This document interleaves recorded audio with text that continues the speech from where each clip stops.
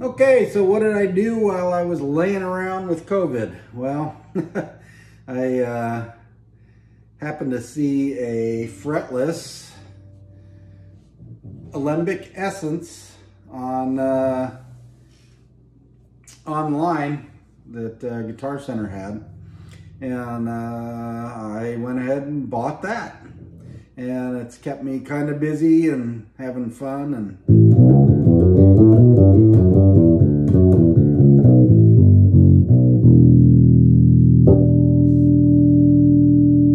really a great sounding bass. Very plain, simple, not much to an Essence as far as you know, fancy details.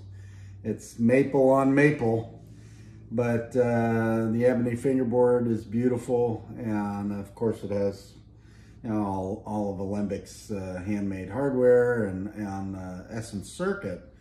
But it's really all you need with a fretless bass.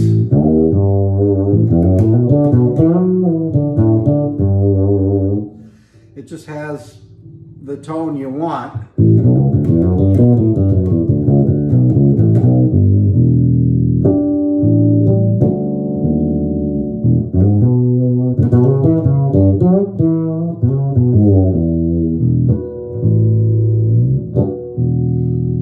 Really, it's got a lot of wah.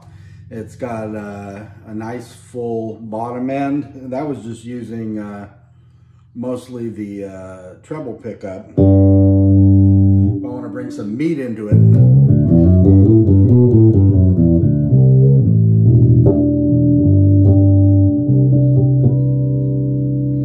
And that's with the tone about halfway down.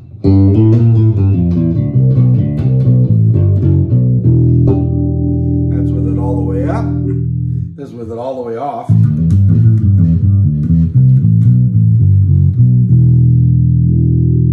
I like to bring in some of that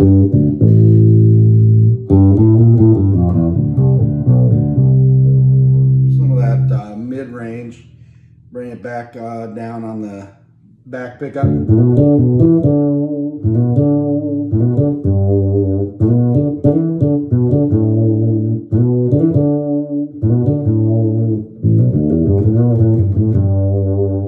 Little Alfonso Johnson there.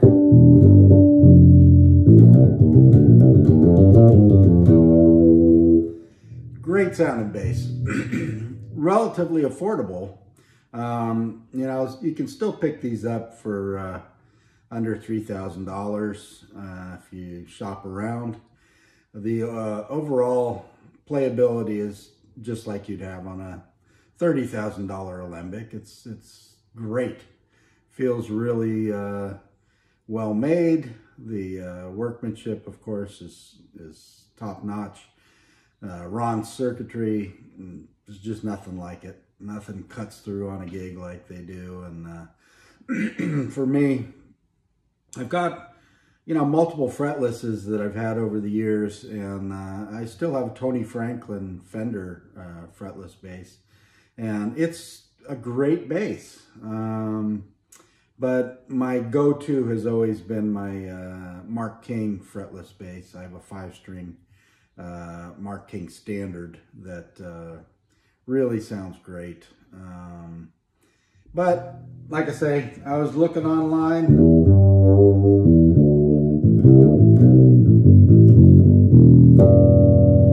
Saw this and said, hey, it needs a home.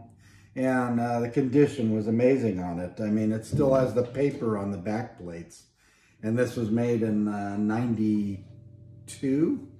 So a well cared for instrument, held up beautifully over these years, hardly used apparently. So anyway, that was what I've been doing during COVID to have some semblance of fun.